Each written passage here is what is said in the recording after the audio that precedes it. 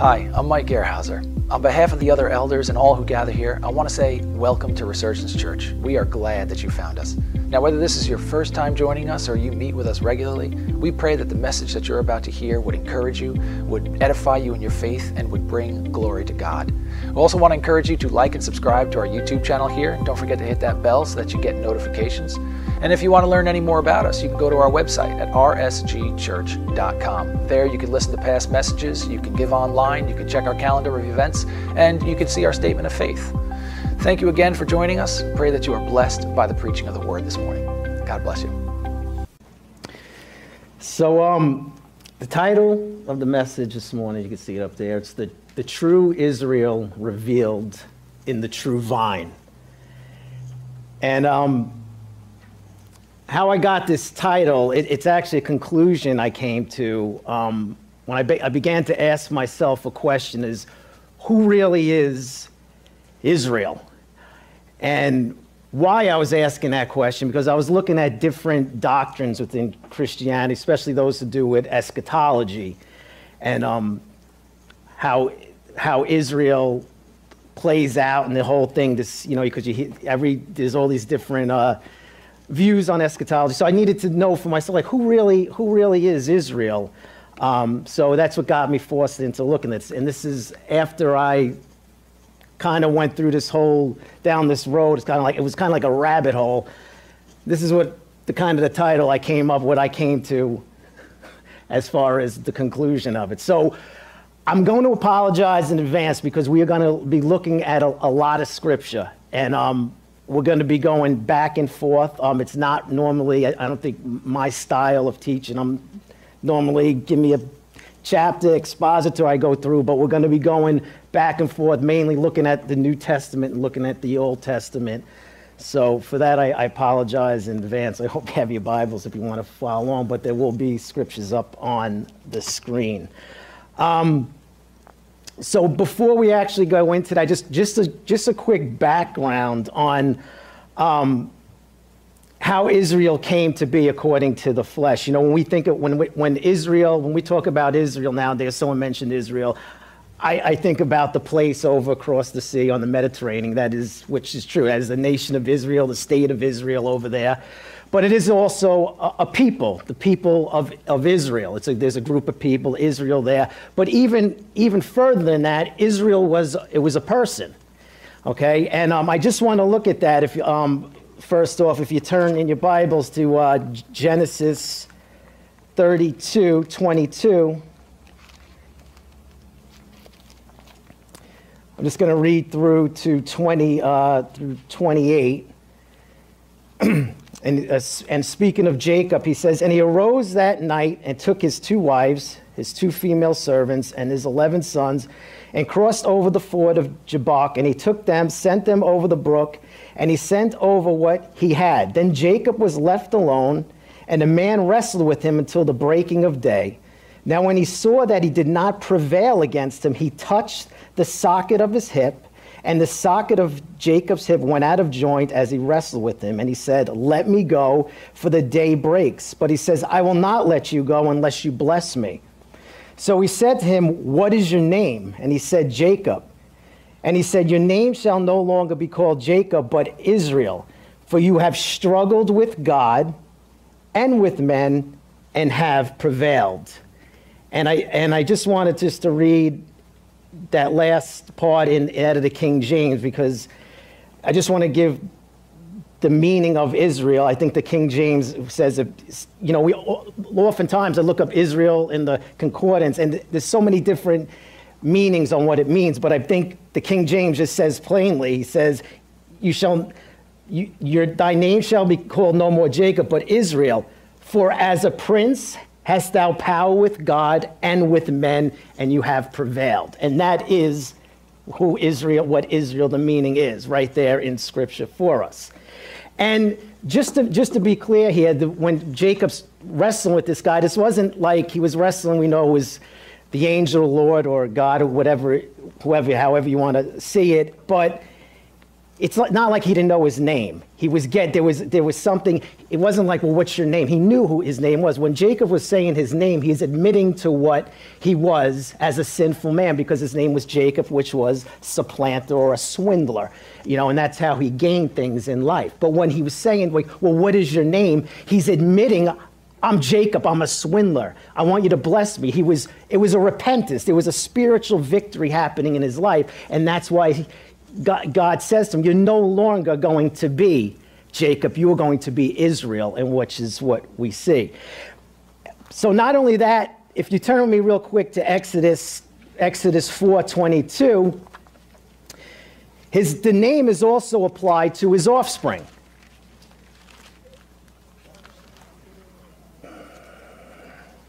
Exodus 4:22 and 23 says this.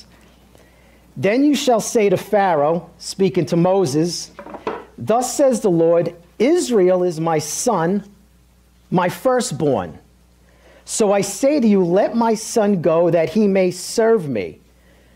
But if you refuse to let him go, indeed, I will kill your son, your firstborn son. So you see how the name Israel was applied to the people. So he saw them as one when he looked at Israel, because they came from the loins of Israel. So he sees them as one people, one body, one entity. This is Israel. They were one, similar to how we're seeing today, okay, in Christ. And that's important. Okay, so with that being said, I'm going to get into a little bit where I want to go here with that background. John 15:1, and here's where we're going to start kind of going back and forth. If you turn to John 15:1, and it says in John 15:1, I am the true vine. And when I was asking myself who really is Israel, this scripture just kept, during the day, just kept popping into my mind. Who is this scripture? Jesus saying, I am the true vine, I am the true vine. And as I got looking, I've read this a million times, and I looked at, looking at this scripture, I says the true vine. And what was sticking out to me is the word, not necessarily vine, but the word true. That he is the true vine, and that was like the true vine. And I'm thinking to myself, okay, the true, all right, well, Jesus is the way, he's the truth, he's the life, he is true, what he said, which is true, and he's I'm thinking about like boards, if they're true, they're straight, everything is now, which speaks of Jesus, he's truth and all that. But as I got thinking this more and more, this word is used many times before, speaking when Jesus says, I'm the true bread. And I got thinking about when he says, I'm the true bread. And if you look at where he says in John 6 about him being the true bread, just read that real quick to you. I'm getting somewhere with this. He says, our fathers ate the manna in the desert as written. He gave them bread from heaven to eat. Then Jesus said to them, most assuredly I say to you, Moses did not give you bread from heaven, but my Father gives you the true bread from heaven, which was Jesus himself. So Jesus was the true bread. There was another bread that was given that they saw, but Jesus is the true bread, right? He says the same thing. If you look at, Jesus says this about John the Baptist. If you look at John, flip back a page to John 5:35, he says of John the Baptist, he was a burning and shining lamp, and you were willing for a time to rejoice in his light. If you look at John, what John says about John the Baptist, in John 1:6-9, he says, there was a man sent from God whose name was John.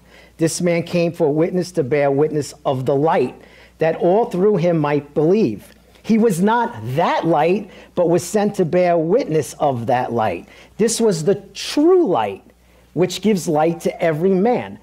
So John the Baptist was pointed to the true light. He was a light, but he wasn't the true light. He came with the same message, preaching a gospel of repentance as Jesus did, but John the Baptist pointed to, and Jesus was the fulfillment. So Jesus was the true light, just like he was the true bread. And we hear it all through Scripture, the true God. Turn from idols to worship the true God, the true tabernacle, there was one on earth, but there's a true one. So as I got understood, we're saying the true vine, and when I looked after this, I got the idea what he was meaning.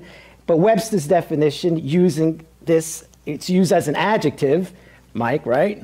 Describing a noun. It's fully realized or fulfilled. That's what it means. It's something that's fully realized and it's fulfilled. And I want you to think of fulfilled as something that is filled to the fullest. It's filled to the fullest. So with that being said, there has to be another vine. If these are true vine, then there's got to be another vine. And if you were that day an Israelite in that day and understood the scriptures, you would have known that, you would have understood possibly what Jesus was saying when he says that I'm the true vine. And I'm going to take you through a bunch of scriptures, and we're going to put them up there for you. I'm going to read through them. It's, you can follow along. They're going to be up there starting with Psalm 80. And they all have something in common. It's not like I'm going to give you my take on each scripture here, but they all have something in common, which we're going to look at. So Psalm 88 through 12 says this: "You have brought a vine out of Egypt. You have cast out the nations and planted it. You prepared room for it and caused it to take deep root, and it filled the land. The hills were covered with its shadow, and the mighty cedars with its boughs. She sent out her boughs to the sea and her branches to the river. Why have you broken down her hedges so that all who pass by the way pluck her fruit?" Next scripture is Isaiah 5, 1 through 5. "Now let me sing to my well-beloved a song of my beloved regarding his vineyard. My well-beloved has a vineyard on a very fruitful hill. He dug it up and cleared out its stones and planted it with the choicest vine. He built a tower in its midst and also made a wine press in it. So he expected to bring forth good grapes, but it brought forth wild grapes. And now, O inhabitants of Jerusalem, men of Judah, judge, please, between me and my vineyard. What more could have been done to my vineyard than I have not done in it? Why then, when I expected it to bring forth good grapes, did it bring forth wild grapes? And now, please, let me tell you what I will do to my vineyard. I will take away its hedge, and it shall be burned, and break down its walls, and it shall be trampled down."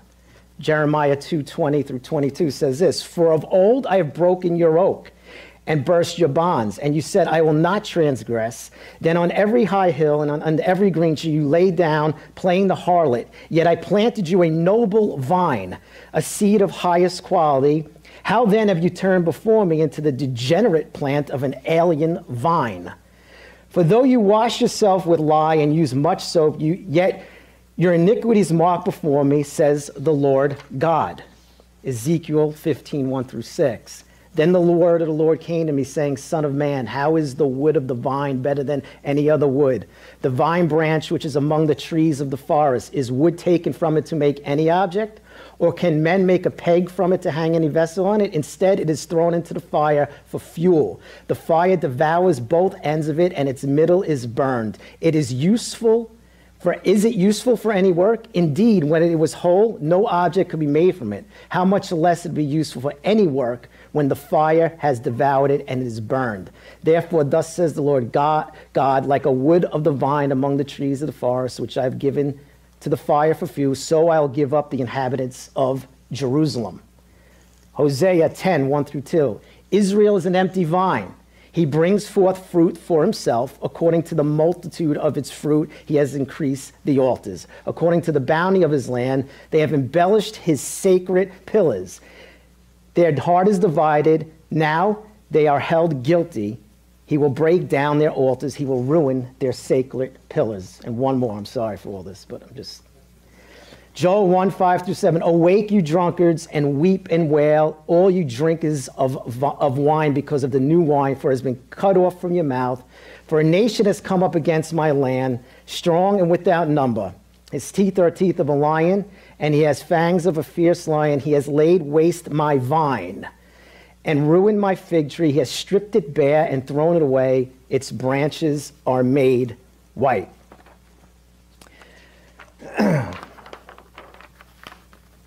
Two things major things that these scriptures all have in common is, one, is that they all speak of the vine. They all speak of a vine and as relating to Israel, right? They all liken Israel to a vine, the nation of Israel. Okay? And the second thing is, it speaks of the failure of that vine. Every one of them speaks of the failure of that vine and the judgment that's coming upon the people. It speaks of their fruitlessness, their idolatrous, their unfaithfulness, their disobedience, and again, showing the judgment that God was going to bring upon them. You with me with that? God's purpose for Israel was to bring salvation, not only to them, but to the world by bringing Christ through their lineage. Israel was supposed to be a royal priesthood and a holy nation. Exodus 19:5-6 says, "Now therefore, if you indeed obey my voice and keep my covenant, then you shall be a special treasure to me above all people of the earth. For all the earth is mine. And you shall be to me a kingdom of priests and a holy nation. These are the words which you shall speak to the children of Israel." But they failed at that. They failed to be that. They were supposed to represent God to the nations, but they didn't. They became a byword amongst the nations, and they weren't true to what God called them to be. So Israel, being unfaithful to God, became a degenerate vine. Jesus, when he is the true vine, he's the one who remains faithful and obedient and is the ultimate fulfillment of Israel being the vine of God. This is why Jesus says, "I'm the true vine," right? He's contrasting it. And he goes on to say in John 15, "He who abides in me," Jesus says, "in me, bears much fruit." Being born an Israelite under the law and trying to abide by the law isn't going to bear you any lasting fruit. Israel sought its own righteousness, and they did not seek the righteousness that comes by faith. And they failed to bear any lasting fruit that would testify to all the nations around them to bring glory to God. But now, because of the work of Christ, not only are we made clean, as that song said, but we bear much fruit because we are attached to the true vine. And it's in this that our Father is glorified and how we bear fruit, because we are in Christ and we are attached to the true vine, not about who we belong to. So in contrast to Israel, Jesus is seen as the true vine and the fulfillment of Israel's call to be the vine of God. You with me with that? Okay. So,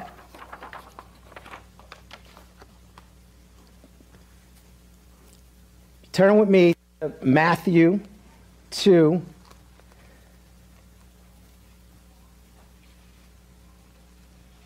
(13 through 15).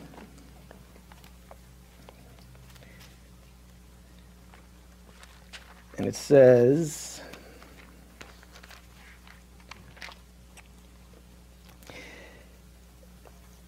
"Now when they had departed, behold, an angel of the Lord appeared to Joseph in a dream, saying, 'Arise, take the young child and his mother, and flee to Egypt, and stay there until I bring you word, for Herod will seek the young child to destroy him.' When he arose, he took the young child and his mother by night and departed for Egypt, and was there until the death of Herod, that it might be fulfilled, which was spoken by the Lord through the prophet, saying, 'Out of Egypt I called my son.'" Now, that's a prophecy, that's something spoken in the book of Hosea. I'm just going to turn back to Hosea. You can follow if you want. Hosea, it's from Hosea 11:1. Okay? It says this: "When Israel was a child, I loved him, and out of Egypt I called my son."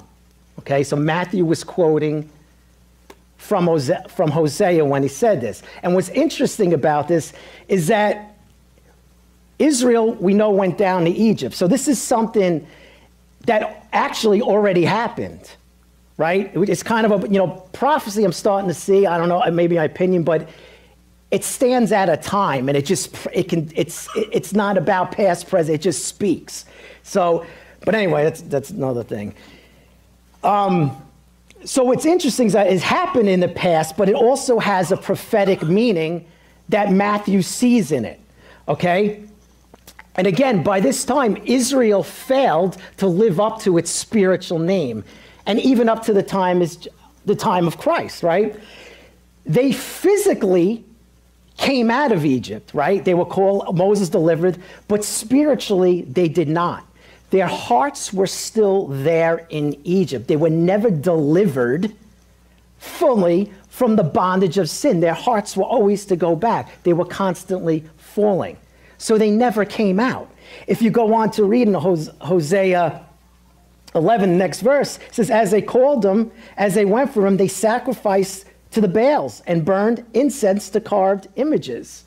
And it goes on to speak of how they were taken captive by the Assyrians, and some even, because they knew they were going in captivity, even went back to Egypt. And even at the time of Christ, it says there was about 1 million Jewish people living in Egypt at that time. So when Matthew sees in this, is there needed to be a new Israel, a different Israel.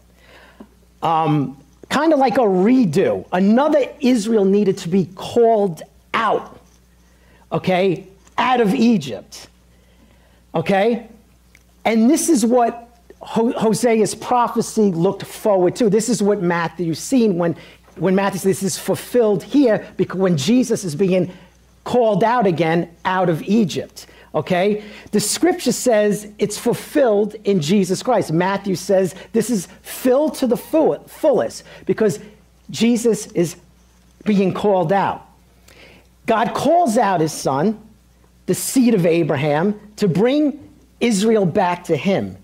He represents all of the seed of Abraham for all that believe in him by faith.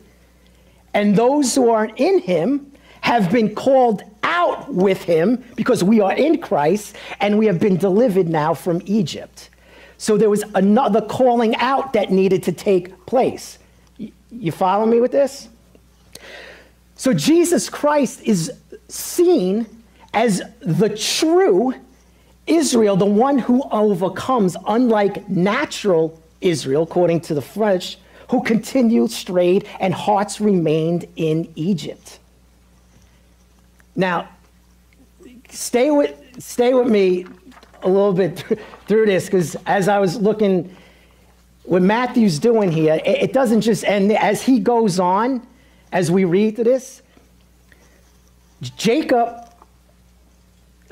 Joseph, Jacob's son in the Old Testament, right? He has dreams.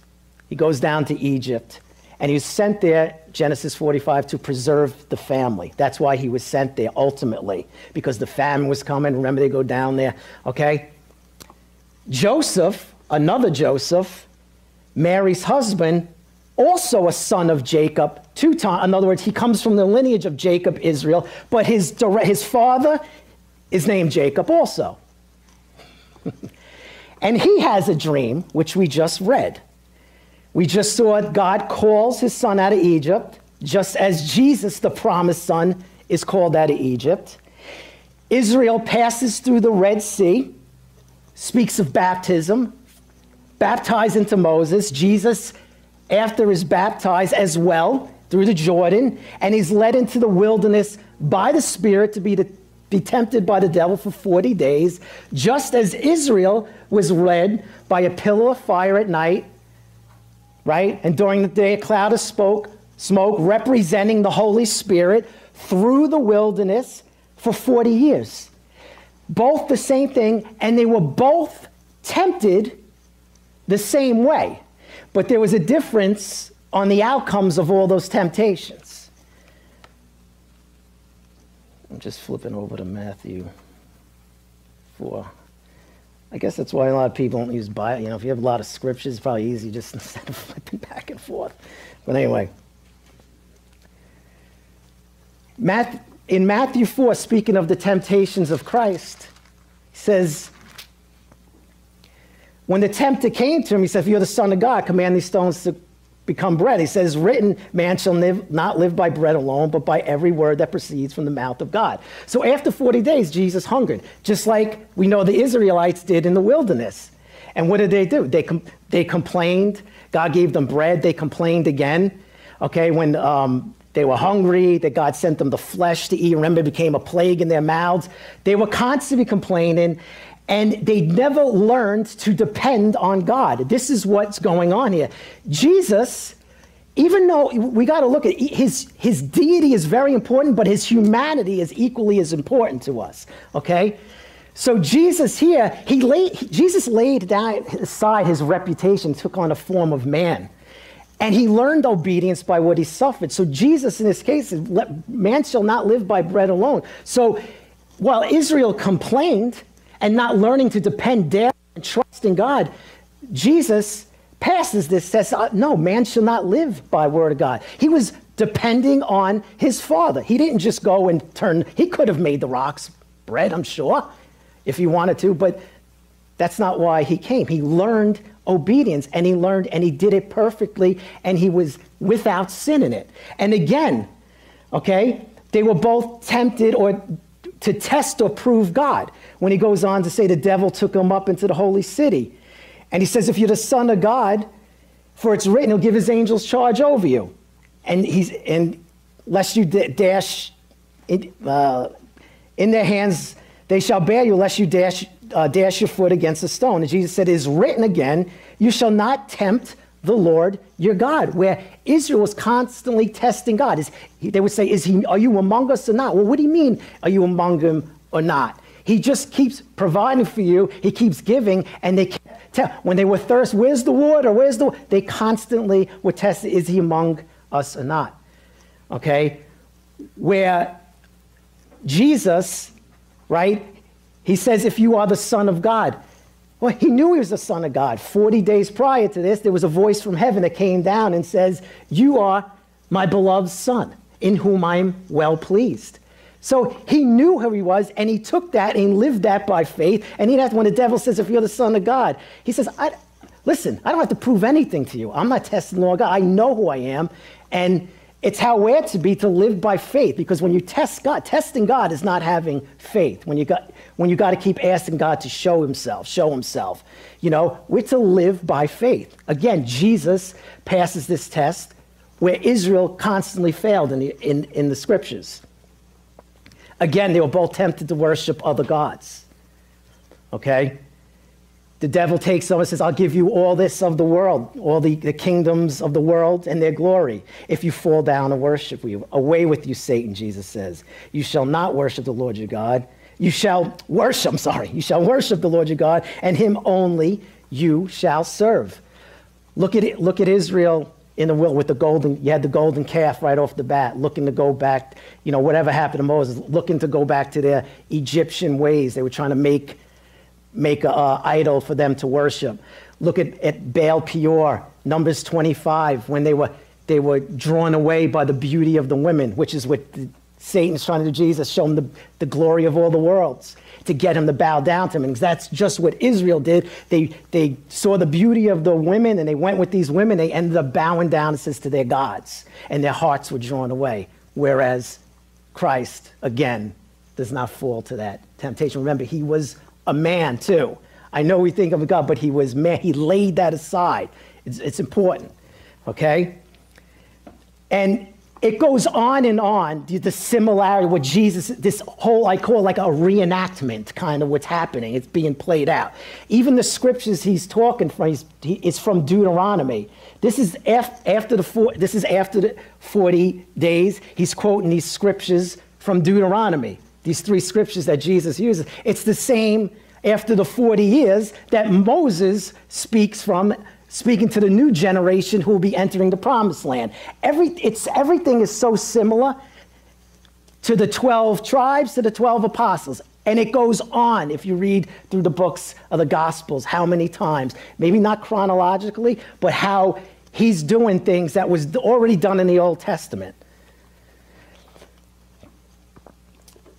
And I mentioned before, it was how it's important for him to be made like us in his humanity. You know, I just want to read this scripture because this one kept popping in mind as I was writing notes. Was Hebrews 2:14-18, and it says, "Inasmuch then as the children have partaken of flesh and blood, he himself likewise shared in the same, that through death he might destroy him who had the power of death, and that is the devil, and release those who through fear of death were all their lifetime subject to bondage. For indeed he does not give aid to the angels, but he does give aid to the seed of Abraham. Therefore in all things he had to be made like his brethren, that he might be a merciful and faithful high priest in things pertaining to God, to make propitiation for the sins of the people. For in that he himself has suffered, being tempted, he's able to aid those who are tempted." He's the one, right, who passed the test where Israel failed. And he needed to be made just like us, that he would be our perfect sacrifice, that would qualify him to be the sacrifice for us. So natural Israel is called out of Egypt, right? God delivering from sin and oppression by the blood of the lamb. Remember, they were told to cut the lamb over the door, the post and the door, the cross. Yet they continued in faithlessness. Christ was also physically called out of Egypt, where he was being protected by God from what the enemy's plan was from old, and that was to destroy the lineage that the Messiah would come through, namely Israel. But Christ is also called out of Egypt as the true Israel, not to be delivered from sin, but to be Israel's deliverer from sin. Remember the meaning of Israel. Jesus is the one who prevailed with God and overcame on behalf of mankind, not on behalf of himself. So he is the greater Israel, the true Israel who came from within Israel. You guys with me? Okay. Just want to make sure. I came across this, and this guy gets it. Yesterday. I just want to read it to you. I guess someone commented on Hosea. It says, "God has now acted in Jesus in such a way as to commence the final deliverance from Egypt that Hosea had spoken of so long ago. He has now brought out of Egypt the one who represents in himself the seed of Abraham, the son of David, and the children of the exile. He who is the new Israel, the Messiah, the servant," which we're going to be looking at, "the one who embodies in himself the whole of Israel, so as to bring back Israel to him, and also in order to be a light to the Gentiles. His heart will not be left in Egypt, as natural Israel was. He will come out totally in body, soul, and spirit, nor will the hearts of those who follow him, us, remain there in Egypt." I thought that was awesome. Like, man, this guy gets that, man. I wish I would have just read that and left. If I didn't have this.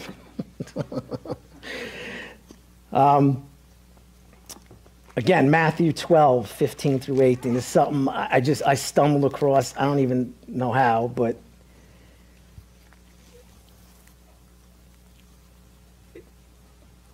it says this in Matthew 12. What am I reading here? 15-18. "But when Jesus knew it, he withdrew from there, and great multitudes followed him. And he healed them all, and he warned them not to make him known, that it might be fulfilled, which is spoken by Isaiah the prophet, saying, 'Behold my servant whom I have chosen, my beloved in whom my soul is well pleased. I will put my spirit upon him, and he will declare justice to the Gentiles.'" And he goes on through verse 21. And he's quoting, this is from Isaiah 42. And I thought this was, when I started looking at this, and there's a lot to get in, but I'm not, believe me, I'm only scratching the surface here and giving you this, as this gentleman wrote, I'm sure he has a well of knowledge on what I'm trying to convey to you. But he's speaking from Isaiah 42. If you look at 42:1, it says, behold my servant whom I hold, my elect one whom my soul delights. Okay? Speaking, Jesus says, Matthew says this is speaking of Jesus Christ. If you backed up to Isaiah 41, 8 through 9, it says, but you, Israel, are my servant. Remember, we just said Jesus was his servant, right? So he says, you, Israel, my servant, Jacob I have chosen, descendants of Abraham, my friend. Okay? You whom I've taken from the ends of the earth and called from the furthest regions and said to you, you are my servant. I have chosen you and have not cast you away. So he's speaking there of the people of Israel. Okay? And he speaks of them, of Israel as a nation, but he sees them again as my servant, as the singular, as a singular way, right? And they were to be God's witness, like I said earlier, and a light to the Gentiles, but they didn't fulfill that, which I've already said. If you look at 42:19, it'll say, hear you deaf and look you blind, it may see. Who is blind but my servant? Again, speaking of the nation of Israel, okay? But in 42, we're introduced to this other servant here, this my servant who's going to be the deliverer, okay, who obviously comes from Israel. He calls him my servant, just like Israel's called my servant. But then we read, if you go over to Isaiah 49, it says this, starting in verse 1, listen, O coastlands, to me, and take heed, you peoples from abroad. The Lord has called me from the womb, from the matrix of my mother. He has made mention of my name, and he has made my mouth like a sharp sword. Okay, we know who we're talking about. In the shadow of his hand he has hidden me, and he made me a polished shaft. In his quiver he has hidden me. And he said to me, you are my servant, O Israel, in whom I will be glorified. You are my servant, O Israel. Then I said, I have labored in vain, I have spent my strength for nothing in vain, yet surely my just reward is with the Lord and my work with God. And now the Lord says, who formed me from the womb, to be his servant, to bring Jacob back to him, so that Israel's gathered to him. For I shall be glorious in the eyes of the Lord, and my God shall be my strength. Indeed, he said, it is too small a thing that he should be called my servant, to raise up the tribes of Jacob and to restore the preserved ones of Israel. I will also give you as a light to the Gentiles, that you should be my salvation to the ends of the earth. He's speaking of Jesus. We see in verse 3, though, he said to me, you are my servant, O Israel.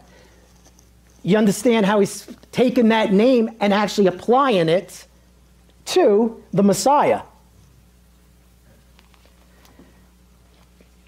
And every time my servant, the few times that's mentioned after this, it always speaks of Christ in Isaiah. There's a few times after this, it always points to Jesus Christ. Because he is, again, he is the true Israel, where Israel, who was to be the servant, fell short of that. So, in saying, like, what does this mean, like, for us? Like, you know, all this being said. If you look, again, Matthew 1:1, and, you know, Carl mentioned last week about the genealogies, and they aren't, they lose me, especially in the Old Testament, but there's such importance in it that if we really did, like he said, understood it, I mean, we'd probably be blown away by the revelation that's probably in there. But he says this in Matthew 1:1, the book of the genealogy of Jesus Christ, the Son of God, the son of Abraham. That verse right there is like the whole thing for the whole book of Matthew, because what he's saying in is you have Jesus Christ, right? The son of David, it was a messianic title, the son of David, right, for Christ. He was the long-awaited Jewish Messiah who comes through the lineage of Israel, specifically from the kingly line, because he was a king of David, right?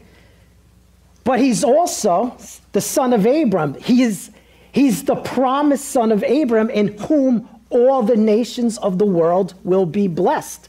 Remember in Genesis, in you, all the nations of the world will be blessed. In your descendant, all the nations of the world will be blessed. Jesus is the seed of Abraham, as Paul says in Galatians 3:16, that the promises wasn't given to seeds as of many, right? But to one seed, and that seed was who?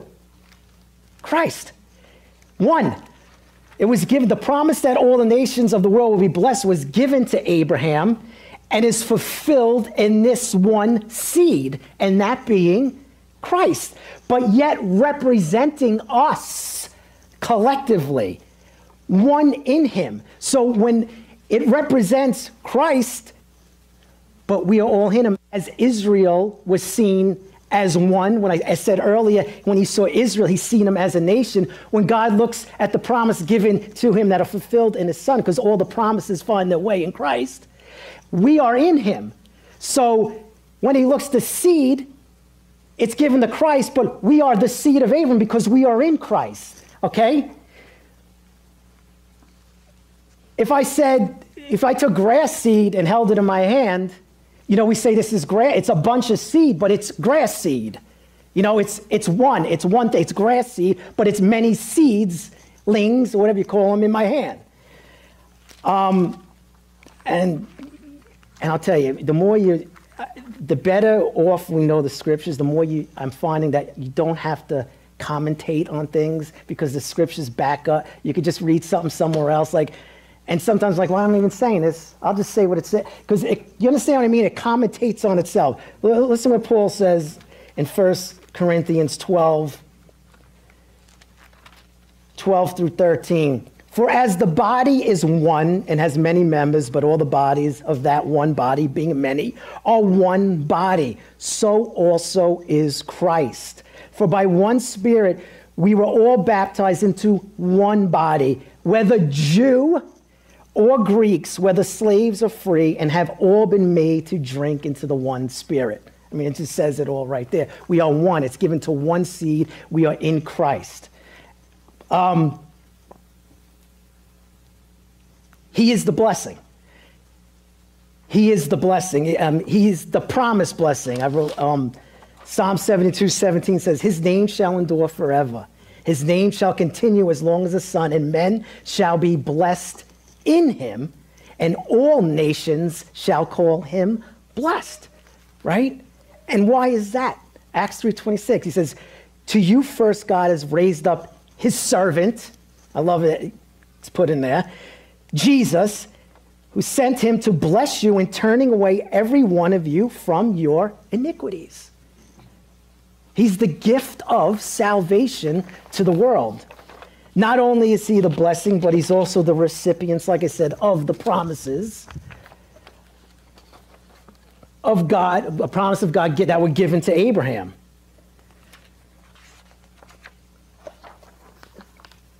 So the promise wasn't given to all who came from Abraham's loins. It wasn't just given, it's not like everyone.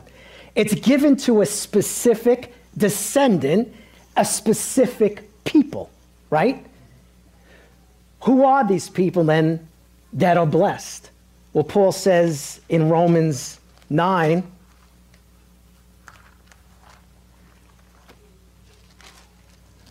am I good on time? Am I going? I know Mike always complains I talk too long. 6 through 8. No, he doesn't. He said it once. Anyway. But it's not that the word of God has taken no effect, for they are not all Israel who are of Israel, nor are they all children because they are the seed of Abraham, but in Isaac your seed shall be called. That is, those who are the children of the flesh, these are not the children of God, but the children of the promise are counted as the seed, right? So the children of the promise, those who are in Christ by faith and faith alone. So who are then considered the children of promise, and how does this blessing come? Flipping back to Galatians 3, 6 through 9, it says, just as Abraham believed God, and it was accounted to him for righteousness, therefore know that only those who are of faith are the sons of Abraham. We are sons of and daughters of Abraham. And the scripture foreseeing that God would justify the Gentiles by faith preached the gospel to Abraham beforehand, saying, in you all the nations of the world, all the nations shall be blessed. So then those who are of faith are blessed with believing Abraham. And just concluding this, I'm just going to read Galatians 3:26-29. It says, "For you are all sons of God through faith in Jesus Christ. For as many of you were baptized into Christ have put on Christ. There is neither Jew, there's no Jew nor Greek. There is neither slave nor free. There is neither male nor female. For you are all one in Christ Jesus." We are one. All together. One. You got that? We are one together. One entity. And if you are Christ, then you are Abraham's seed and heirs according to the promise. Okay? So God's covenant people are not necessarily natural Israel. That is Israel according to the flesh. But those who are of faith, Jew and Gentile alike, making up the true Israel of God. How? Because we are in Christ, by faith, who is the true vine, the greater Israel, the fulfilled Israel, who was called out of Egypt, in whom the promises were made, the one seed, right? So all those who are in him are seen as the true Israel of God. One body, one spirit, one Lord, one faith, God over all. One. Sorry, I got one scripture. Wasn't it? 1 Peter 2:9. I just wanted to read this. It says real quick. And I mentioned this when I read it earlier as given to Israel where they failed and fell short of that. 1 Peter 2:9 says, "But you are a chosen generation." Remember, I read this earlier from Exodus, though. "A royal priesthood, a holy nation, his own special people, that you may proclaim the praises of him who called you out of darkness into his marvelous light, who were once not a people, now are the people of God, who had not obtained mercy, but now have obtained mercy." So something Israel, according to the flesh, never really fulfilled, who fell short of that. But because of the work of Christ, the one who kept the covenant with God, and us being in him, Jew, Gentile alike, we fulfill the scripture. We make up the Israel, where the Israel, according to flesh, failed, again, making those who are of faith, the true Israel of God. Now, just to say, any clarity, because it might come up, people, think things and saying this. Well, are you saying, like, well, what about naturalism? You talking about a replacement theology, which is known that God cast off Israel has nothing to do with them. It's the same question that Paul presumed would be asked after he wrote Romans 9 and 10. Because when he goes on to 11, he says, well, wait, has God cast away his people? What does he say? Certainly not. Like, no way. I'm an Israelite. I'm of the tribe of Benjamin. He didn't cast away. He's saving people. He saved me. He's saving people. He has not cast away those who he foreknew. He goes on to say after that. So us as Gentiles are engrafted in together with Israel, believing Israel. Because that's the true Israel, those who are of faith.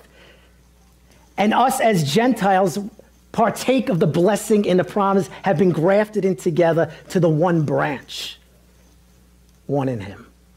Amen? That's it.